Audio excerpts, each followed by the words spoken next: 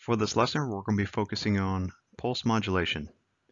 Now, just to give you a little modulation overview, there are four types. Continuous modulation, which is your amplitude modulation, frequency modulation, which we already went over. Your pulse modulation, digital modulation, and then your spread signal modulation. So when you see your specification sheet say analog modulation and digital, well, the pulse modulation is kind of the in-between. It's your analog to digital modulation. And we're going to go over this more in this lesson. Okay, so what is pulse modulation? It's the process of using a series of sampling pulses to modulate an analog signal into which the output is encoded from the discrete samples to be transmitted. Simply stated, you're basically digitizing an analog signal. Now, in some of your PE reference material, the pulse modulation may consist of two subcategories, which is pulse code modulation and delta modulation. And we're mostly going to focus on pulse code modulation as far as the calculations and the sample problems.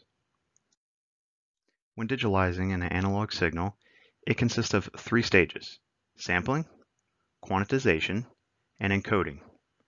So we have a little illustration below. An input signal is being sampled, then quantizing, and then encoding, which is usually your outputs is in ones and zeros. So let's go over our first stage, sampling. Sampling is the process in which a continuous time signal is sampled by measuring its amplitude at discrete instances. So every time a signal is sampled, the amplitude is measured at that given point in time. So on the illustration below, we have an input signal in blue, and it's being sampled by a sampling configuration or circuit, and you're going to have an output, which is in purple, that shows each point where that wave was sampled. The very interesting part about the sampling process is that there's various types of sampling modulations and sampling methods. For example, for sampling modulations, there's three typical types: pulse-amplitude modulation, pulse-width modulation, and pulse-position modulation, which we have an illustration on the right that you can see the difference between the three. Now for this lesson, we're going to be focusing on pulse-amplitude modulation due to the fact that that's what's referenced in your FE handbook and a lot of your PE material. Just like what was stated in the previous slide, there are various types of sampling methods.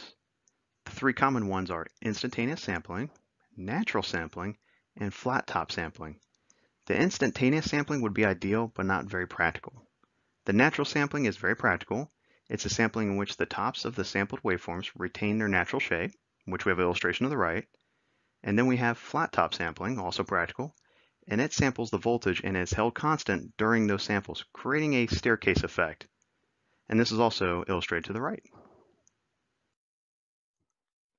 Now here's where we start getting to the meat and potatoes of the lesson, the Nyquist frequency. Nyquist frequency is the minimum sample frequency, which must be at least twice the highest input frequency. So let me give you an example. If you're sampling a signal that has an input of 1 Hz, you have to sample at a minimum of 2 Hz. Now this is just the minimum. Ideally, you want to sample more because the more you sample, the less error you have on your waveform. Now here's a little food for thought. A CD has a frequency bandwidth of 20 Hz to 20 kHz. Well, your CD players have a sample rate of 44.1 kHz. So that is twice as much as a 20 kHz input signal. Next, we have stage 2, which is quantization. Quantization is the process of segmenting a sampled signal into different voltage levels, each level corresponding to a different binary number. Now these levels are referred to as quantiles or quantization levels. And the more levels you have can correspond to the resolution or how accurate your sampled signal is. So if you look at the illustration below, I have an input signal which is in blue, and it's being sampled and then thrown in levels, which is expressed in purple. So if I have more levels, I can actually get a more accurate waveform as an output.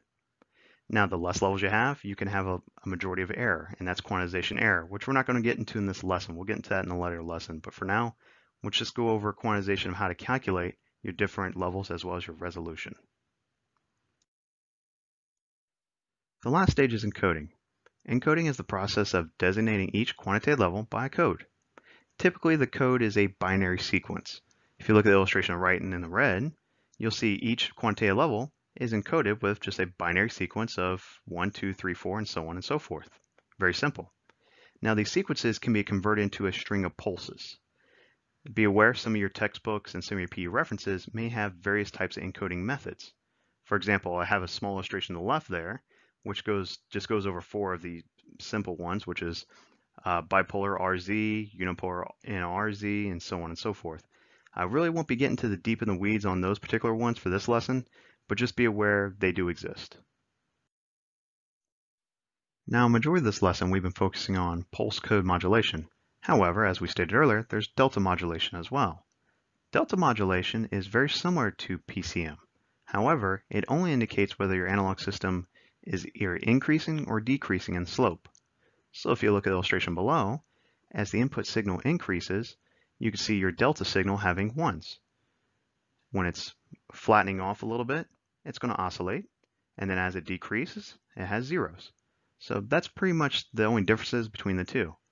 Also be aware of delta modulation is also referred to as slope modulation. All right, now let's go ahead and jump into a few practice problems to get our feet wet. All right, so let's get into our first exam problem. When researching for a replacement microphone, you came across a USB microphone for a very reasonable price. The specifications for this microphone are as follows. Frequency response, 20 Hz to 16 kHz. Sampling rate, 44.1 kHz, 16-bit. Input voltage, 5 volt, makes sense, USB. Output voltage, 2 volts peak to peak. So the first thing we want to find out is, does the microphone meet the Nyquist frequency requirement? We want to determine the quantile intervals, and we want to determine the resolution. All right, so we just want to find out everything we can about this microphone. So the first thing we're going to look at is the Nyquist frequency, number 1. Well, the Nyquist frequency says your sampling rate must be a minimum of 2 times your maximum input signal. So our maximum input signal is 16 kilohertz. So F of A is 16 kilohertz. And yeah, as usual, forgive my handwriting. So we need to know if our sampling rate is at least 2 times that. Well, if we multiply this times 2, it's going to give us an answer of 32 kilohertz. So is the sampling rate greater than or equal to 32 kilohertz? Yes, it is. It's 44.1. So right away, the answer is yes. Can't make every question hard. All right, next we need to determine the quantile interval. All right, here's a little more fun comes in. Now the quantile interval we can find by looking for L. That's what we want. So it's this guy right here. Well, we know the sampling rate is a 16-bit sampling rate, and N is the number of bits. So right there we have your levels equal L equals 2 to the N, which comes out to be 2 to the 16, which if we plug and chug this on our calculator, very easy, 65,536 levels. That's not bad, it's a good amount of levels. Next, we need to determine the resolution. So we want to know how accurate this is. So, number 3, resolution. So we're looking for, in this case, Q. Now be aware, some of your FE reference material may actually refer to as Q as your level. I'm sticking with L for this one, because L is easy to remember for level, as well as a majority of my PE references refer to the level with L and the resolution with Q. So I'm going with the majority favors. So Q wins. So Q is this guy right there. And we have resolution equals your maximum voltage or your full scale voltage, in this case, 2 volts peak to peak over 2 of N, which is going to be your levels. So in this case, we'll go ahead and put 65,536. And if we plug and chug that in our calculator, it's going to give us an answer of 3.05 times 10 to negative 5 volts per level. So now you know between 2 volts peak to peak, you have 65,536 levels. If you map this out, it's going to be time, voltage. So every single one of these levels, it's going to be a level of 3.05 times 10 to the negative 5 volts for each level. It's going to increment by that much. All right, now that we got our feet wet, let's do another problem. For this one, we got a good one. Per design project, you were tasked with providing a temperature sensor to be integrated with a microcontroller. You found a wireless temperature sensor which provides an analog output of negative 10 volts to 10 volts and a temperature range of 0 degrees Fahrenheit to 150 degrees Fahrenheit.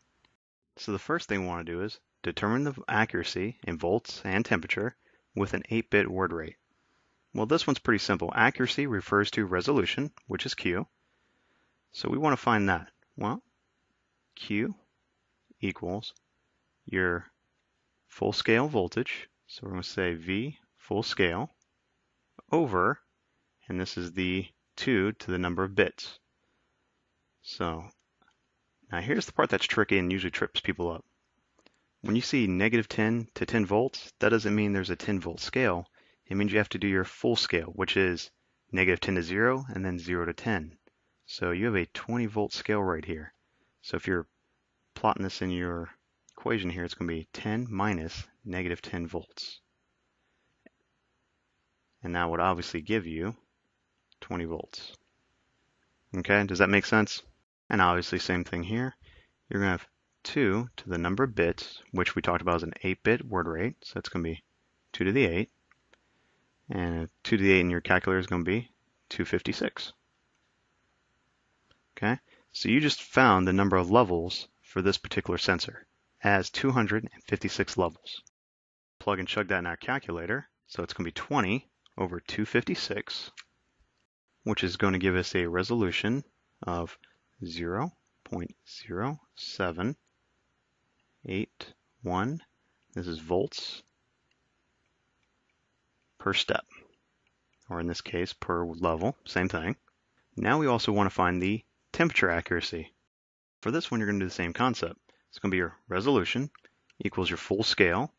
Now your full scale for this one is 0 to 150 degrees. So this one's going to be 150 degrees. We'll say Fahrenheit, keep it consistent. And this is over 2 to the n, which is, we already know is 256. So plug and chug that in a calculator, just as easy. Give you a temperature resolution of 0.586 degrees Fahrenheit per step. So every time it increments, it's going to increment approximately 0.6 degrees at a time on your microcontroller. All right, number 2. So what is the temperature if the output voltage displayed 5 volts? Well, for this one, we're going to utilize the same equation, but we're going to manipulate a little bit. So for number 2, we have the resolution equals voltage full scale divided by our 2 to our bit rate. Now for this one, I want to determine what my binary number is. So in short, we're going to manipulate it using a little algebra. We're going to say we want to know our binary number equals voltage full scale over our resolution. Because we already know our resolution, and we're going to know our full scale in a second. So moving on, voltage full scale is not going to be 20 volts. For this one, it's going to be negative 10 to 5 volts, because you want to know what it is at the 5 volt level, which means it's going to be 5 volts minus negative 10 volts. And that's going to be over your resolution, which we determined right there, which is 0.0781.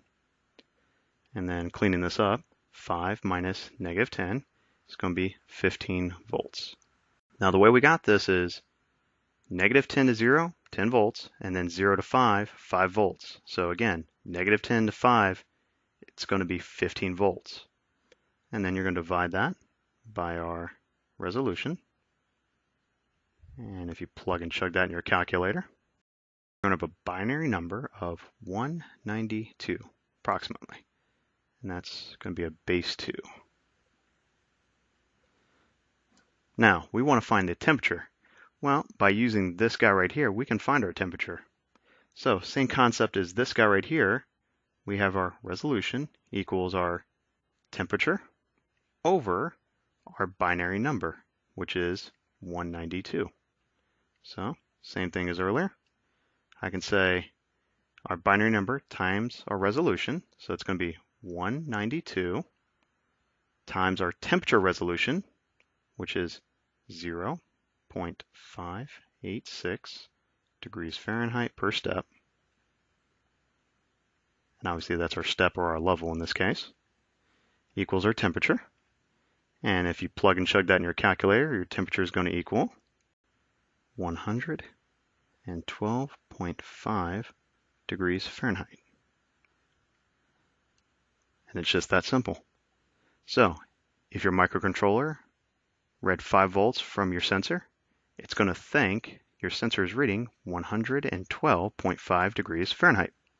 Now, I didn't go into quantization error or signal noise ratio for this particular problem. However, I want to get your feet wet as far as understanding the levels and the resolution. So hopefully there was enough information here to make you dangerous. If you have any questions, feel free to let me know, and I hope you all have a good day.